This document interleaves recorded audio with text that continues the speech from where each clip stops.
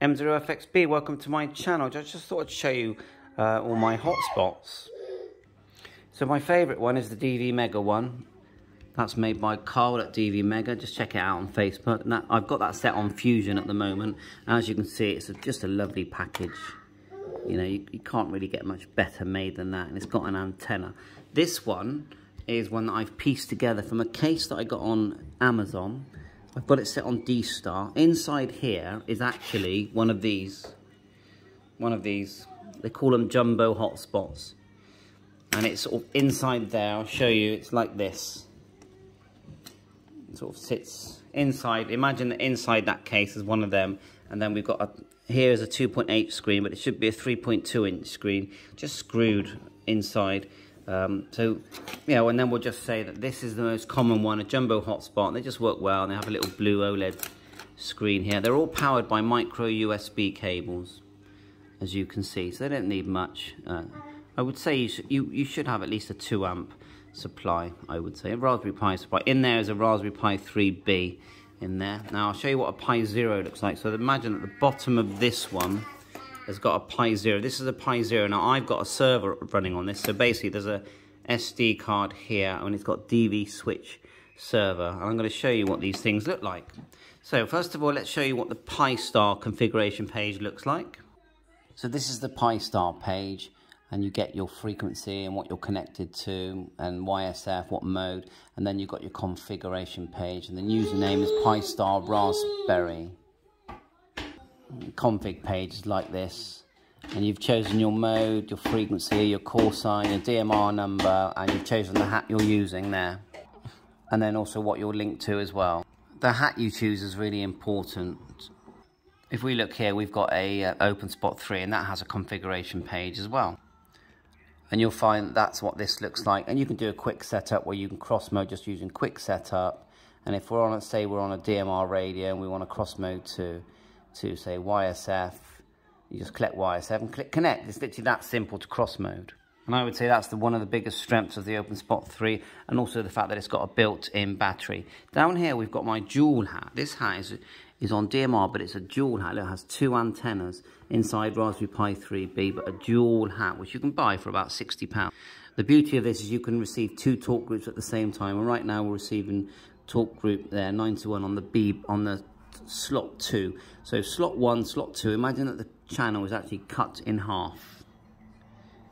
So that's what's happening in front of you now. Let's see the dashboard, because you do have different frequencies.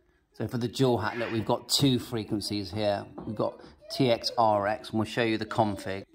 Click config here. Log in Pi Start and Raspberry. So it's a different config. You've got 2, see the blue dots there? Click them, then click DMR mode at the top. And there you are. So you've got 2 frequencies there for RX, TX. And then you've got a different hat chosen there when you're using the dual hat.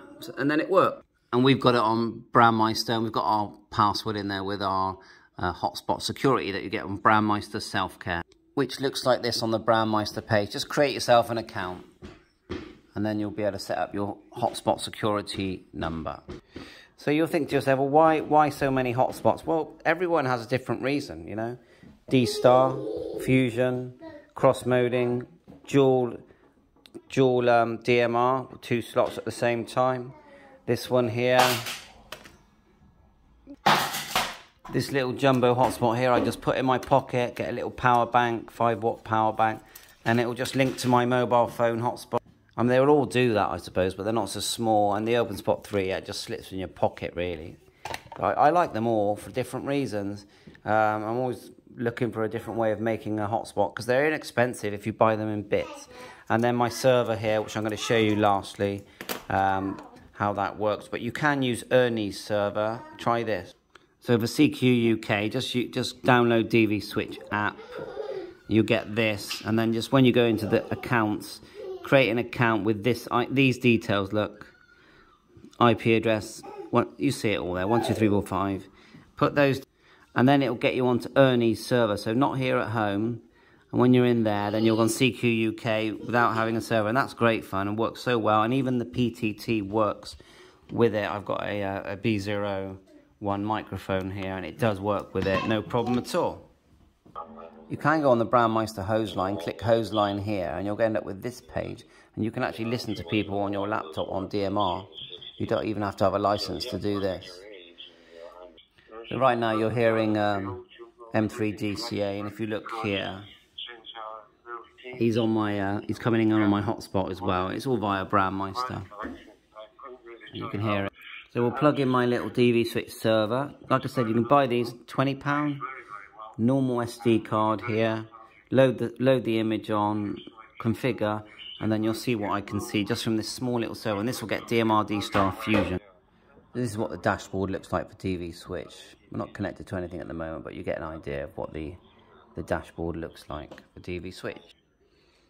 Okay, so that's it really. Of course, you've got the All-Star system as well, where you've got an All-Star node that connects you to analog connections. So there's so much you can do, and you connect so many different radios. So it's just me playing around, showing you my hotspots and having fun. 7.3, all the best.